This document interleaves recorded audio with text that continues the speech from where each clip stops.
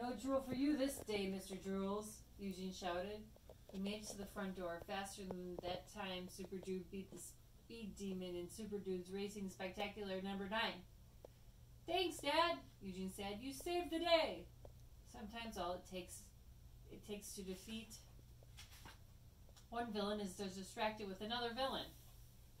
How was the movie? Eugene's dad asked.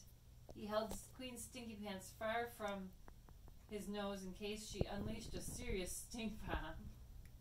It was only the greatest movie in the whole entire universe, including Mars, Jupiter, and planet Ginormotron, Eugene cried.